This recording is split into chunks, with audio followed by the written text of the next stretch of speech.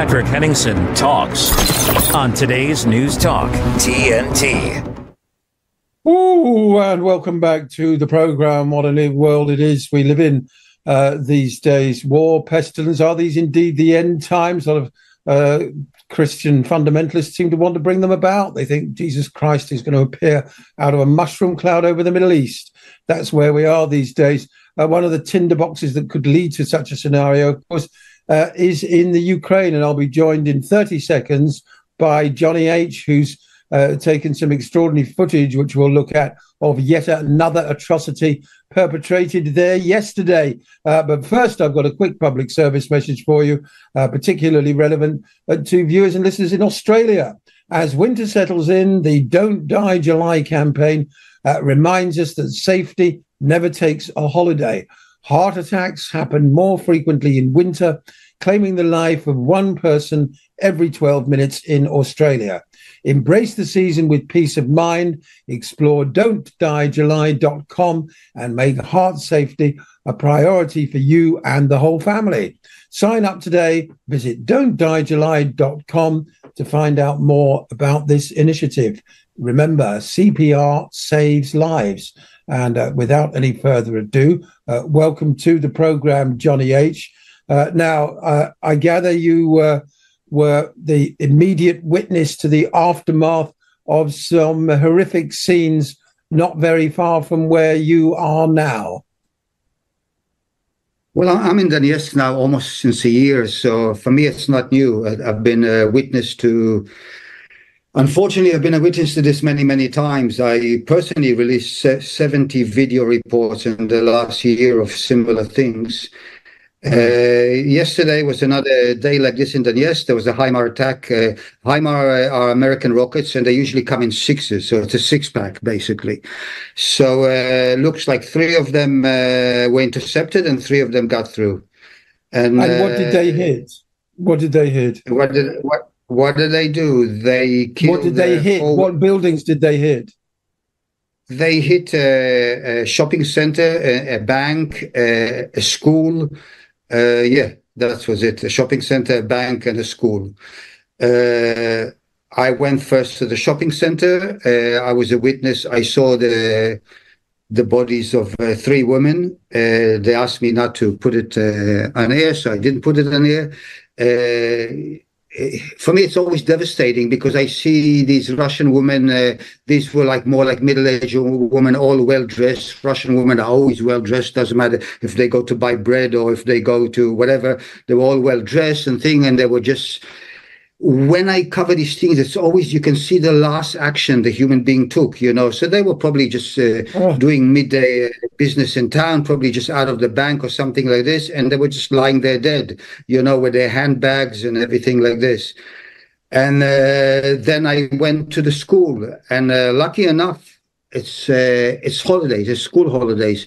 So there were only some teachers in the school that were doing some things, because there's actually summer classes in the school, but at that moment there weren't any summer classes. So there were just some teachers around. So the school had only injuries and no dead people. And so that was lucky enough. Yeah, absolutely. Let's have a look at that footage that you took yesterday now. This was, you posted this on your Telegram channel, I believe. Please feel free to tell our viewers where they can find more of this. Well, yeah, they can find me on Telegram. This is the blood of teachers, of children that we Westerners spill in Donetsk every single day. This is our money, these are our weapons that are causing this story. This is the blood of a human being. We paid for it, and we send the weapons to do it. We have to think about it, and we have to stop our governments. Our governments are lunatics. They don't even know what they're doing. They're spilling blood of children, of teachers, of old people, of young people, every single day in Donetsk for the last 10 years.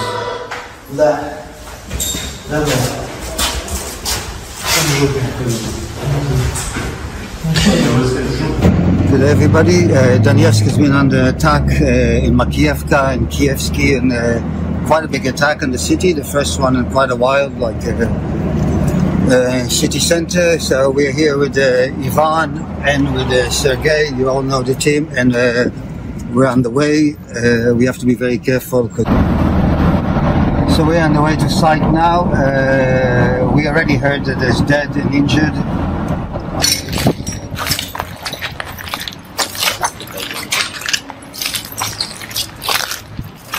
Absolute pandemonium. Absolute disaster here.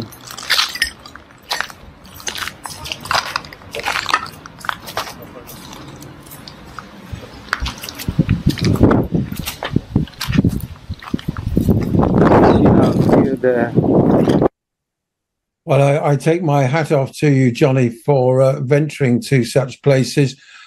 Those are, as we heard you say there, American-made weapons paid for by American taxpayers, delivered to the Ukrainian army, and then used to attack civilians. What am I missing from the picture? Surely there must be some sort of... Go on. Yeah, so I just made the math today. I had a look actually on the internet. An attack like this costs quite a few $1 million, you know. I mean, the missile itself I think it's only like 150 or 200,000 each missile. But the whole attack, you know, like because you need the launcher and you need everything, costs quite a few $1 million. And for what? I mean, it's like, you know, I mentioned in the video that it's the first attack in about 2 weeks, but the suburbs are attacked every day. It's the first attack on the center in 2 weeks.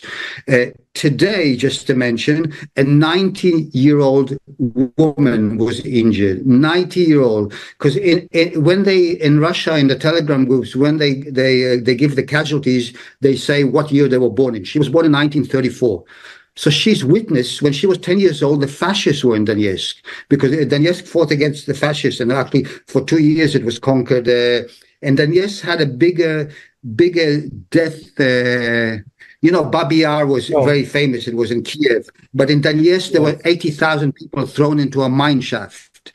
You know, and there's a place here you can go and you can read all their names. So she was witness to that. And now, like 80 years later, she has to witness this. You know, and this is why I say our governments are insane, because I don't even think they know about it. I think I really think they believe the Ukrainians that they're just shelling a military target, etc., etc. Well, it's great that you're able to prove otherwise. It just seems that these are the wrong sort of civilians. We never hear the end of it when Ukrainian civilians, or for that matter, Israeli civilians are injured or killed, but Palestinian civilians and ethnic Russians, well, it seems they don't count, and nothing is a clearer indication of the moral depravity of the West than that, Johnny. No, I don't. I never see anything in the media about it. I mean, I've been in Donetsk almost a year with a break of 1 month, and there hasn't been a day that there's been no casualties. There hasn't been one day with no casualties. Wow. Sometimes only injuries, but you have to understand, sometimes these injuries are very serious. And the problem with Russia, it always downplays its suffering. And I've had many discussions in Moscow with people in the Russian media and with the Russian government. I said, stop downplaying your suffering. Just say it as it is. When the civilians die, the world needs to know, you know. But every single day, there are people who are hurt in Donetsk. And civilians, you know, I don't cover military. It's not my job. You know, I can cover the military, but I don't want to cover military affairs. I'm here just to cover civilian affairs, you know, what's happening to the civilians in this place. And the civilians are being hit by our weapons. It's very simple, you know, they're being hit. I mean, you saw the school. I mean, it's just a school. A HIMARS doesn't miss. You know, a HIMARS is a very precise weapon. Maybe it can miss by 5-10 meters, you know, but it doesn't miss. It's you know, it's not a mortar. It's not a 155. It just doesn't miss. The school was targeted, and you have to remember, it's American teams that help with the targeting. Ukrainians don't have the technology to do a full targeting of the HIMARS, so they're hitting schools. It's like, I just have no words for it. You know, it's like, yeah, we hear all the time when an Israeli dies, like they take revenge on 10,000 Palestinians, you know. When a Ukrainian civilian dies, all the world hears about it for about a week. But Russian civilians, they're dying every day. They're getting injured every day. And it seems that nobody cares about it. I'm sorry to say I can only agree with you. And what is the state of civil society and government, indeed, in the region that you're in at the moment? Are public services still working? People going about their business? A decent supply of food, or have things begun to break down?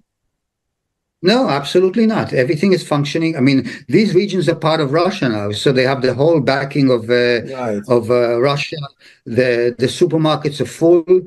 The center of the city is a very vibrant place. You know, there's still curfew after 10 p.m. You can't go out because it's still a place of war.